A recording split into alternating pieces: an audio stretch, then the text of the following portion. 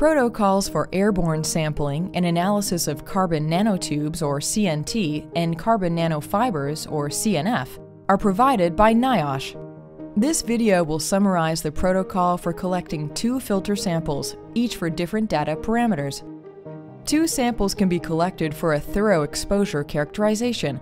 First, we will demonstrate collection of a sample for transmission electron microscopy, or TEM. A TEM sample provides structure type, fiber or agglomerate, structures counted, airborne concentration, calculated mass of CNT, representative photomicrographs. Note that there are no defined exposure limits for these parameters.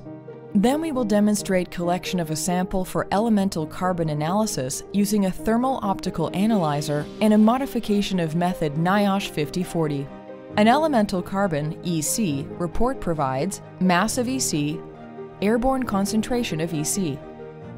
The data can be compared to the NIOSH recommended exposure limit, or REL, for carbon nanotubes or nanofibers. If you plan to collect a TEM sample, you will need MCE filter with an anti-static cowl. The filter pore size is 0.45 micron. Sampling pump, flexible tubing, calibrator, flow-adjusting screwdriver, laboratory request form or chain of custody, optional, Ziploc bags and transparent tape. Calibrate your pump in an area free of contaminants using a flow rate appropriate to your project, generally between 2 and 5 liters per minute. The key is to collect samples open-faced for uniform sample deposition on the filter.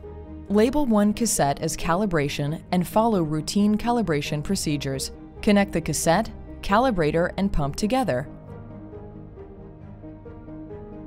and then adjust the flow rate. After calibrating, turn off the pump, remove the calibration filter, and set it aside. Take a new cassette and remove the lid for open-faced sampling.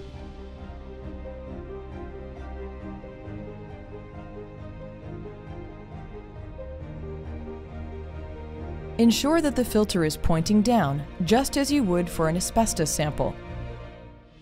Once sampling is complete, put the inlet cap on the cassette for an airtight seal. To finish, label the cassette with the sample ID. You can also add the sample's date, time, and location. If you are concerned about the cassette opening during transport, apply strips of tape to the ends of the cassette. Place the cassette into a sealable plastic bag or bubble wrap envelope and store the samples at ambient temperature until ready to ship.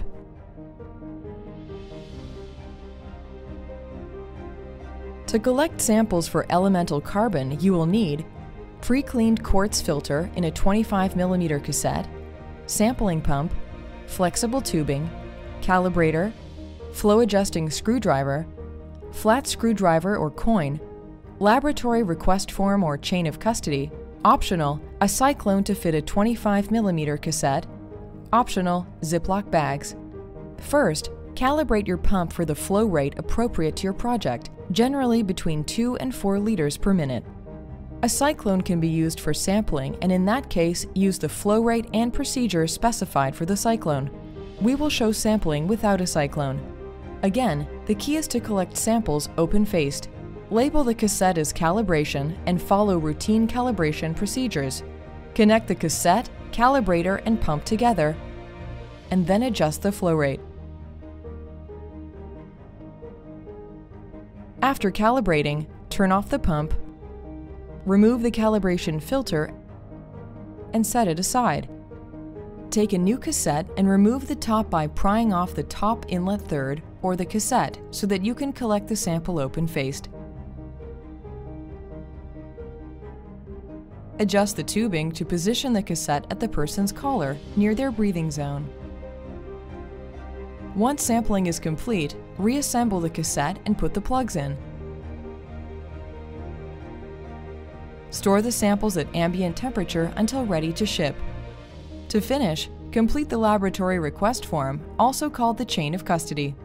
Here are some additional notes. You can collect up to 3 extra air samples for later analysis. Chain of custody must indicate nanomaterials to ensure use of the correct analysis protocols. Submit a nanomaterial bulk for reference. If there are multiple bulks, correlate air samples to appropriate bulk. Background samples are recommended from inside the facility, an area where nanomaterials are not used, ideally a location served by a separate HVAC system.